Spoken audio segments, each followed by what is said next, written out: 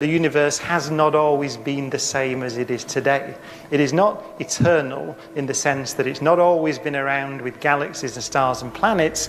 At this point in the past, there were no stars and no planets and no galaxies. The universe was a hot, dense plasma. So if we define the Big Bang as a time when the universe was very hot and dense, we have a theory called inflation. The theory is as follows. Before the universe got hot and dense, it was still there, and it was doing something else. It was stretching very fast. It was doubling in size on very short time scales, around 10 to the minus 37 seconds, which as you write it out on a piece of paper, looks like this. The idea is that inflation is driven by the stuff that you put in the universe. It's the kind of stuff that makes the universe stretch very fast. That field filling space is not entirely smooth. It can't be.